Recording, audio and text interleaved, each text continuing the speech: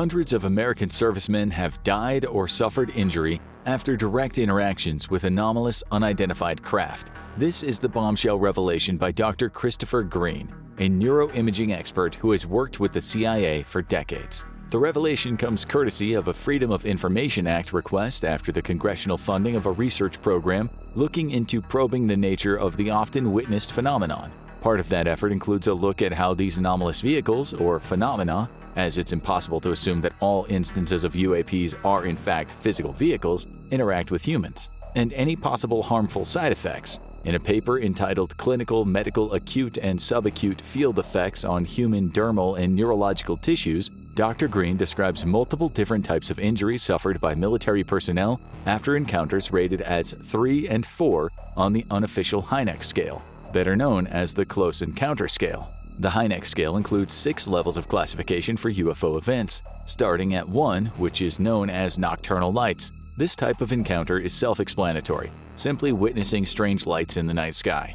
A Level 2 event is a direct observation of an apparent physical craft during the daytime, with the craft usually being disc or oval in shape. There's nothing to prevent a nighttime sighting from rising to Level 2, though, if it occurs at proximity enough to actually discern what appears to be a physical craft. Note that we keep saying things like appears to be a physical craft because there is a growing consensus amongst investigative bodies that the UFO-UAP phenomenon may not be entirely physical in nature and rather might include events that are purely or partially psychological. This includes instances where eyewitnesses describe a craft and achieve a group consensus only to later check the video or photo evidence and realize that the object was completely different than they remembered.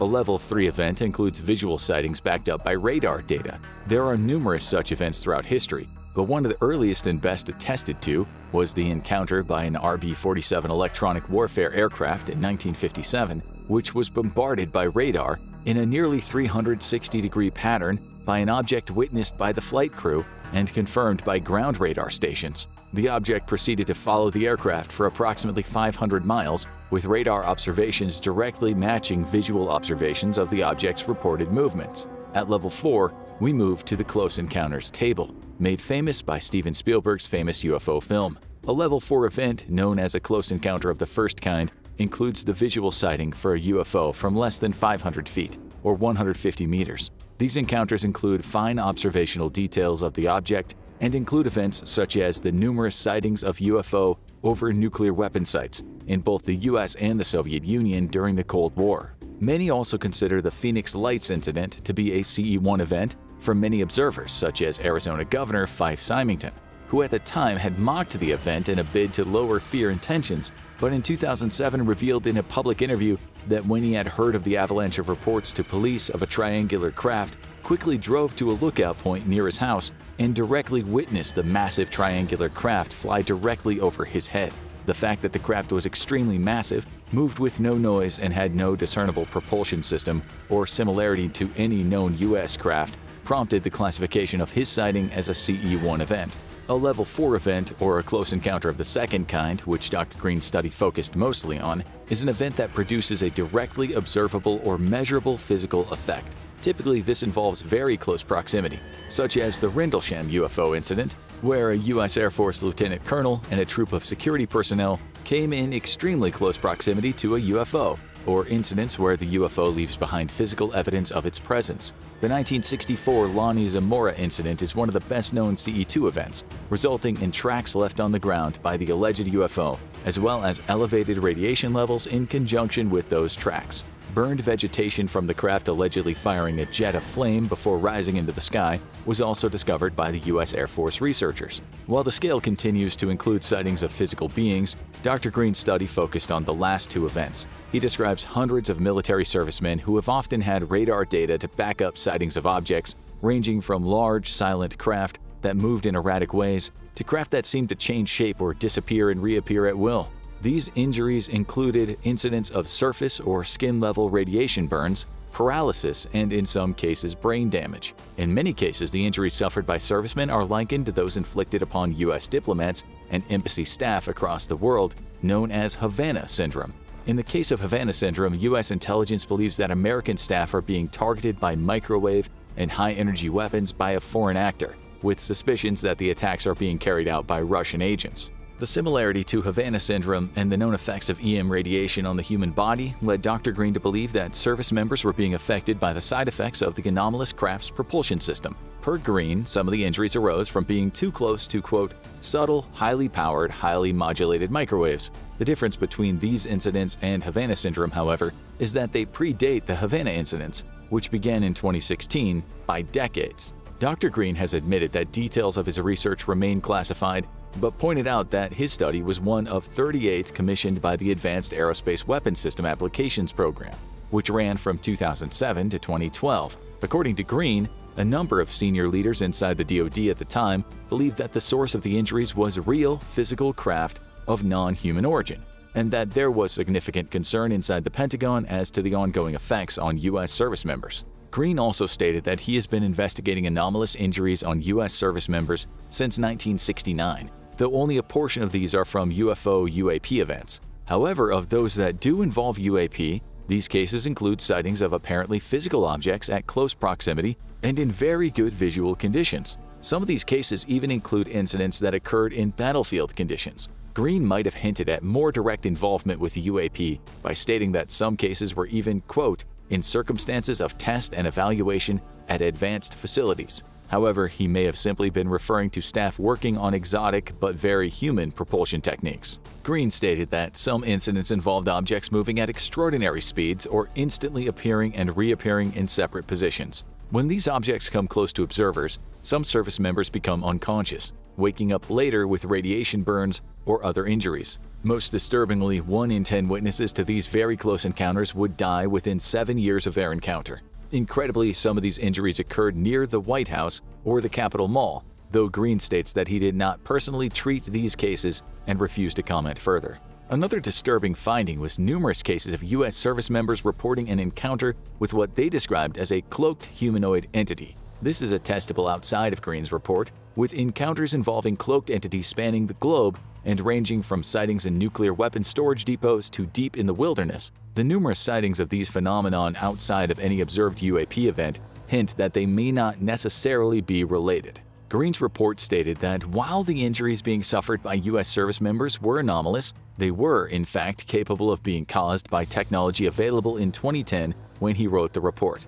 Electromagnetic weapons had already been tested at that time that could produce second-degree burns on subjects from several hundred meters away, as well as cause intestinal distress or sensations of burning.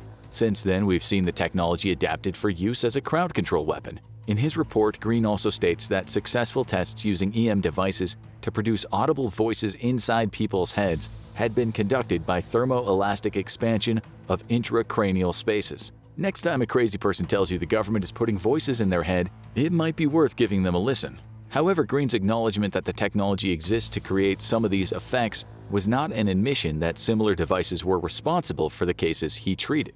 For starters, many of these date back to his start in 1969, when the technology was impractical to be used on a battlefield. Rather, Green's focus was to work backward from known technology to ascertain how these effects are being generated by observed UAP, leading to the realization that these crafts were emitting blasts of radiation as part of their propulsion. Given their transmedium properties or ability to effortlessly shift from space to air to water, as well as extreme feats of speed and maneuverability, it's believed that these crafts may move by warping space around them, resulting in the release of high-energy microwaves and ultraviolet waves. The AAWSAP program that Green was involved in investigated a prominent case of injury suffered by exposure to UAP phenomenon, resulting in significant health issues. The case involved a biotechnologist whose identity was kept secret to protect his privacy, but who witnessed 3 blue orbs flying in a field near Bend, Oregon, in May of 2005. He and his daughter, who was out for a ride at the time, watched the orbs fly around the field until they seemed to take note of them, at which point they rapidly approached their vehicle. Approximately the size of a softball, the blue orbs flew through the vehicle, with one passing through the man's chest and arm. The man would begin to feel dizzy and nauseous in the following days and soon started losing his hearing and eyesight. He would be diagnosed with a rare type of cancer in his chest. Green isn't the only person that the U.S. Department of Defense reached out to over concerns that the UAP were harming U.S. service members. Dr. Gary Nolan, professor of pathology at Stanford University, has been unapologetic about his research into the UFO phenomenon. He first became interested after hearing of a possible alien remains. The small skeleton was indeed highly anomalous but a study of the remains revealed numerous mutations in skeletal genes, which likely explained the strange biology, as Nolan would explain. His study of the Atacama skeleton drew the attention of the CIA and a number of aerospace contractors. He was asked to study a number of American pilots who had come into close contact with UAP and suffered adverse effects from it. Some of the effects the pilots suffered were rather extreme, including scarring of brain tissue itself, also known as white matter disease. Per Nolan's estimate, he looked at about 100 patients, not just pilots, but personnel working across the military, government, and aerospace sectors. What Nolan and his team discovered is that people who have claimed to have had a UAP experience had what he described as, quote, overconnection of neurons between the head of the caudate and the putamen. This area of the brain is associated with perception and poses the question of if these overconnections existed prior to the sighting, or if the sighting was possible exactly because of these overconnections. In other words, Nolan proposed as a hypothesis that perhaps people with overdeveloped sensory abilities are more likely to spot the phenomenon, indicating that at some level, UAPs may be either affecting human perception or more likely to be perceived by a certain segment of the population. Even more curious, when Nolan investigated the MRIs of several dozen patients, he found that people with this overdeveloped region of the brain are more likely to seek out a partner with a similar condition than not. Could there be a UFO gene? Or could mankind be evolving over time to better identify a phenomenon perceived as a potential threat? Nolan's interest in this phenomenon led him to investigate alleged recovered materials from UFOs. In one case, his team analyzed debris left behind by an alleged UAP with some curious results. Known as the Council Bluffs incident, the event occurred on Saturday, December 17, 1977, in Council Bluffs, Iowa. At approximately 7:45 p.m., two residents of Council Bluffs witnessed a red orb falling to earth near the northern end of the town. It did not appear to be in complete freefall, but it was moving rapidly enough to indicate an imminent crash. Moments later, the object disappeared below the horizon line, followed by a bright flash of light and tall flames. Upon reaching the scene, the witnesses discovered an area covered by molten metal, which glowed red-hot and had set the grass on fire. Arriving police and a fireman who were on the scene 15 minutes later estimated that the mass was about 35 to 55 pounds and still liquid enough to boil and run along the contours of the terrain. There was no crater to indicate an impact, and the center of the mass of molten metal remained warm for over 2 hours. The site was near a local airport, and at first some sort of accident was suspected. However, the airport reported no accident or in-flight emergency from any of its craft, and the lack of the impact crater made a meteor highly unlikely. Chemical analysis at Iowa State University and Griffin Pipe Products Company found that the material was a metallic alloy mostly made up of iron with small parts of nickel and chromium. The scientists concluded that the sample was likely carbon steel that had been cast and then reheated to 1,000 degrees before being cooled. However, that explanation doesn't account for how a very large amount of very heavy steel could have been deposited at the site, still in a completely molten state. Nor were any explanations offered for the luminous object viewed by the two witnesses, who were deemed responsible for depositing the pool of molten metal. Within an hour of the event, an additional 11 witnesses came forward, all of whom attested to observing the same object. Witnesses described a bright, quote, reddish ball that fell straight down to earth, followed by a bright flash and flames as reported by the original witnesses. Further investigation revealed additional witnesses throughout the community, including some who had a much better and closer vantage point. One couple who'd been driving nearby at the time reported seeing a round object with bright red lights blinking in sequence around its periphery. The object hovered stationary for a few moments before the witnesses lost sight of it. It was thus speculated that the object had not crashed, but rather rapidly descended to treetop height and then ejected the molten mass for some unknown purpose. The U.S. Air Force responded to the Council Bluffs police request for aid in the case. Their report suggested the object had been space debris, but the Air Force countered that the object was unlikely to be space debris, as re-entering debris does not impact in a molten state. The lack of a crater or indentation also hinted that it could not have been space debris, as did the fact that the object was seen glowing at elevation of only a few hundred feet, and space debris does not remain glowing at that altitude. Further, the analysis of the molten material revealed no structure, thus making it unlikely it had ever been a manufactured space object. Strangely, though, the Air Force concluded that the incident did not merit further analysis or investigation. With the debris and aircraft accident theory out, some suggested it was a hoax perpetrated with the use of thermite. Yet when witnesses arrived on scene, the metal was still in a liquid state. and the chemical analysis revealed no trace of thermite. Further, it does not explain the nearly 24 witnesses who had seen the orb-like objects with varying degrees of detail given their vantage points. Another theory positing that a hoaxer had simply poured molten metal in the area was deemed almost certainly impossible, given the amount of equipment needed to keep some of the material liquid in the first place and the fact that no metallurgical plant in the area had done any pouring on that day. Nolan's modern investigation into a sample of the material revealed that it had been incompletely mixed, further baffling researchers into the material's origin or purpose. One hypothesis was that the material could have been part of an advanced type of exotic nuclear reactor known today, but the sample was missing some of the elements for the type of materials needed for such a reactor to work properly. There have been 15 known cases of material ejected by UAPs, though we only have a few samples available for study. Some of these samples indicated extreme levels of purity, which would have been very expensive to manufacture at the time, such as a sample recovered from Ubatuba in Brazil, where a UAP ejected a form of nearly pure magnesium.